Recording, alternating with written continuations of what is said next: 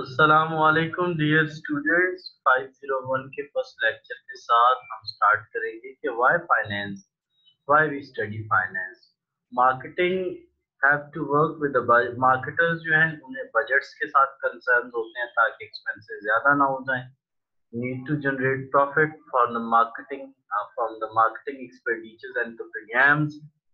यार जो खर्चा करना है क्यों कर रहे हो, प्रॉफिट कमाना है तभी कॉस्ट बेनिफिट एनालिसिस की प्रोजेक्शंस करनी है, ये सारा कुछ हम फाइनेंस इन मकासद के लिए स्टडी की जाती है। ठीक है, finance is vital for the marketing research. हमने देखना है कि यार हम जो रिसर्च कर रहे हैं उसका क्या कॉस्ट बेनिफिट एनालिसिस हमें निकलेगा कंपनी को प्रोडक्ट प्राइसिंग के लिए। हर चीज, ये जितनी भी चीजें मेंशन है इनके लिए फाइनेंस जरूरी होती है। What is business finance? Business finance होती बेसिकली, बिजनेस फाइनेंसिंग बताती है कि long term investment should be taken on. क्या आपने कोई लॉन्ग टर्म वहां पैसे लगाने हैं या नहीं लगाने? ठीक है, where to get the long term financing, वो जो आपने लंबे अरसे के लिए पैसा लगाना है वो कहाँ से लेना है, और डे टू डे एक्टिविटीज, वो जो बिजनेस आपने शुरू किया है उसके लिए आपने पैसा कहाँ से उठाना है।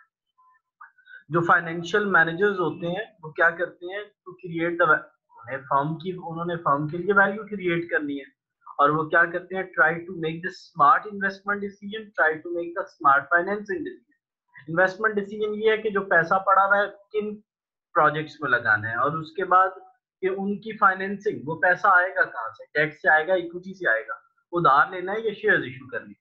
ये एक हमारे पास ऑर्गेनाइजेशनल चार्ट है। बोर्ड ऑफ डायरेक्टर्स के नीचे सीईओ, ऑपरेटिंग ऑफिसर और सीएफओ बैठे होते हैं। जो सीएफओ होते हैं वो आपके फाइनेंसिस को डील कर रहे होते हैं। उसके नीचे ट्रेजरी और कंट्रोलर के डिपार्टमेंट्स होते हैं।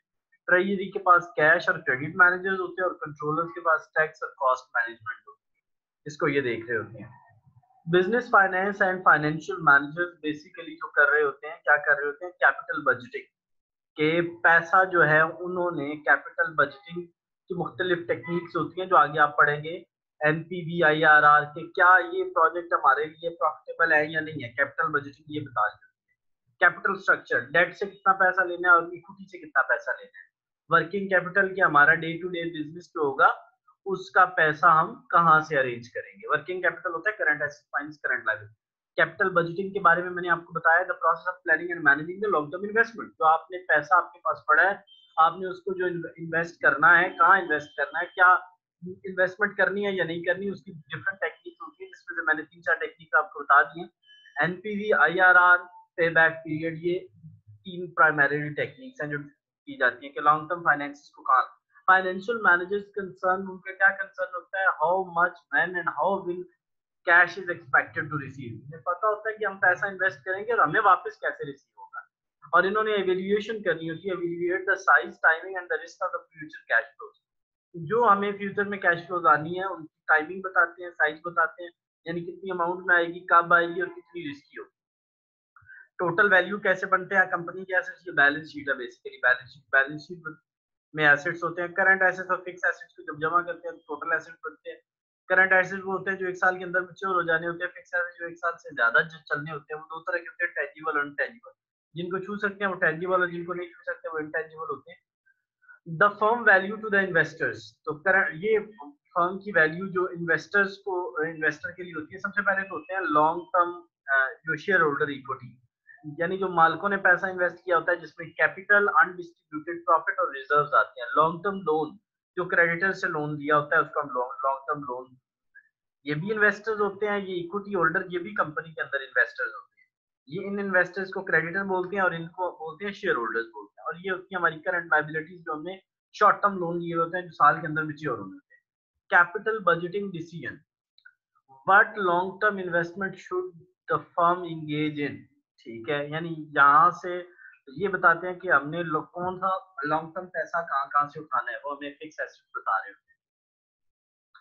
अच्छा जी, ये वाला जो हिस्सा है ये बताता है how can the firm raise the fund, यानी वो पैसा यहाँ पे ये होता है कि हमने लॉन्ग टर्म, ये हिस्सा हमें बताता है कि लॉन्ग टर्म इन्वेस्टमेंट करनी कहाँ है। ये हिस्सा बताता है कि लॉन्ग टर्म इन्वेस्टमेंट आएगी कहाँ से। कैपिटल स्ट्रक्चर क्या होता है कि डेट और इक्विटी कंपनी के कैपिटल में कितनी होती है, उसको हम कैपिटल स्ट्रक्चर बोलते हैं। अच्छा, ये बेसिकली एक पाए है, और जो value of the firm can be thought as a पाए, हम इसको फर्म की वैल्यू, यानी इस चीज को अब हम क्या बना रहे हैं, इस चीज को हम क्या बना रहे हैं, हम एक पाए तस्वर कर रहे हैं और ये एक पाए है और इसके अंदर डेट कितनी होगी, इक्विटी कितनी होगी, कितना डेट और इक्विटी होगा उसके आगे हम टेक्निक्स पढ़ेंगे कि हमें किस हद तक डेट लेना चाहिए और किस हद तक इक्विटी लेनी चाहिए। जरूरी नहीं है कि 70-30 हो। Net working capital day to day activities के लिए जो पैसा हमें चाहिए वो कहाँ से आएगा, ठीक है। करंट एसेट्स में से जब करंट लाइबिलिटीज को माइनस करते हैं तो हमारा वर्किंग कैपिटल निकल आता है।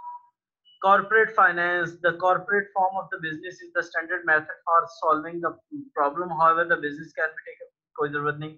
Forms of the business, sole proprietor, partnership और corporation। Sole proprietor easy form है और इसमें रेगुलेशन ज्यादा नहीं है, एक बंदा ही ऑनर होता है, टैक्सेस भी इस पे कम होते हैं और वही सारे का सारा प्रॉफिट देता है। मसाइल क्या है, जब तक मालिक है तब तक ये चलेगी। लिमिटेड लाइफ है, अनलिमिटेड लाइबिलिटी है, यानी नुकसान होने की सूरत में जितने का जितना लॉस है वो ऑनर बियर करेगा, इवन उसको अपने घर भी बेचना पड़े, इसको अनलिमिटेड लाइबिलिटी बोलते हैं। In case of loss the only one person is responsible and his personal assets like home land building, his personal land building is responsible to पे the liabilities of the creditors. Equity capital limited होता है क्योंकि एक बंदे के पैसे होते हैं। डिफिकल्ट टू सेल, ठीक है, मतलब वो नहीं बेचता किसी और को, कहता नहीं नहीं मैंने खुद ही रखा। इसके बाद नेक्स्ट आ जाती है पार्टनरशिप, जनरल और limited. All the partner share capital gain unlimited liability for all the partner. और लिमिटेड में क्या होता है, वन और more general partner will run the business and unlimited liability and there is no one और मोर limited partner, we do not have. Basically general में क्या होता है, सारे पार्टनर बराबर के हिस्सेदार होते हैं, बराबर की लायबिलिटी। इसमें क्या होता है, वन और more general partner will run the business and have unlimited liability but there will be one or more limited liability who do not actively participate। यार बेसिकली इसमें एक्टिवली पार्टिसिपेट वो नहीं कर रहा होता और उसकी लाइबिलिटी भी लिमिटेड होती है। जो दूसरे होते हैं उनकी लाइबिलिटी जो होती है वो क्या होती है, अनलिमिटेड होती है और एक्टिवली पार्टिसिपेट भी कर रहे होते हैं। ये दो से ज्यादा होती है, मोर कैपिटल आ जाता है, ये भी इजीली बन जाता है। और इसमें क्या हो जाता है, अनलिमिटेड लाइबिलिटी जो होती है वो होती है इसमें जनरल पार्टनरशिप में भी और लिमिटेड में भी, दोनों में अनलिमिटेड होती है, लेकिन लिमिटेड चंद लोगों की इसके अंदर होती है। तो इसका फायदा भी लंबा चौड़ा नहीं है। इसमें लायबिलिटी अनलिमिटेड होती है, यानी लॉस की सूरत में इनको अपने पर्सनल घर भी बेचने पड़ेंगे, पर्सनल एसेट्स भी बेचने पड़ेंगे। पार्टनरशिप डिसॉल्व हो जाती है अगर एक बंदा मर जाए या उनमें से कोई अगर इनसॉल्वेंट हो जाए, यानी जैसे दिमागी तौर पर पागल हो जाए। डिफिकल्ट टू ट्रांसफर ओनरशिप, मुश्किल होता है किसी और बंदे को एंटर करना, दूसरे पार्टनर एंटर नहीं करे। Thanks for watching and stay blessed.